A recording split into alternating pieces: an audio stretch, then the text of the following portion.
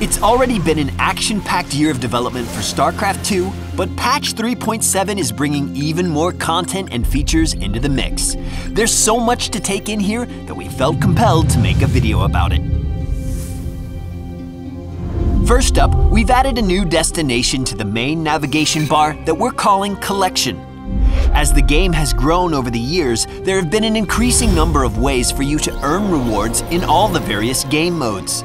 We only see that trend continuing, so we thought it best to group all these customization elements under a single umbrella as a one-stop shop for personalizing your StarCraft 2 experience. From left to right, you can preview your collection of skins and even purchase new ones. Announcers, new with 3.7, will allow you to select and customize announcer voices by race for multiplayer.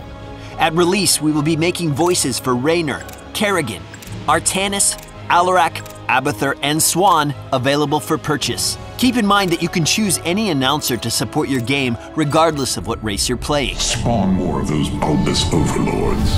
Emoticons, portraits, decals, and animations are great places to peruse your current collections and learn how to acquire any you may be missing.